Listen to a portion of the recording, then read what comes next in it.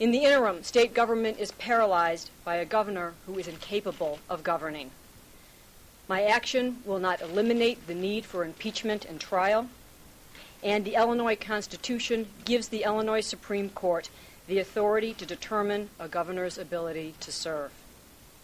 As the Attorney General, it is my job to serve as the lawyer for the people of the state, and it is my job to present this question to the court. Let me also be clear that my pleadings are not about whether the governor's conduct should result in his criminal conviction.